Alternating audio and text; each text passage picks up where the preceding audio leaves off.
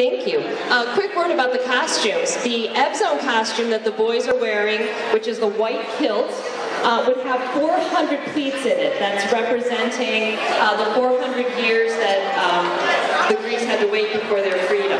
These would have been the costumes worn at that time. This was the military uniform.